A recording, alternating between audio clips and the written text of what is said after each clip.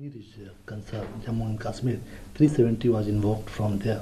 So how do you see it and what's your government reaction to it? Well, our government reaction was issued on the same day. We were the first country to react to Article 370 revocation.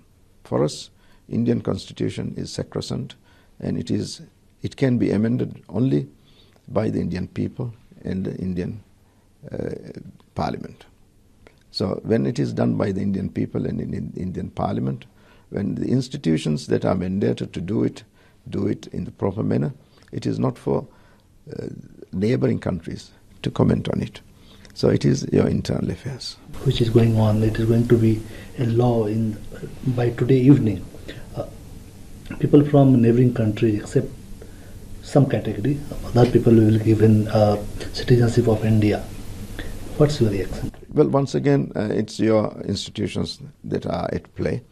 They are making legislation under a mandate given by the Constitution. The Parliament is an elected Parliament. The Parliament represents the will of the people of this country. So it is not for us to comment on it. Let the Parliament do its work, and the Parliament, I think, will do the work as the people wish.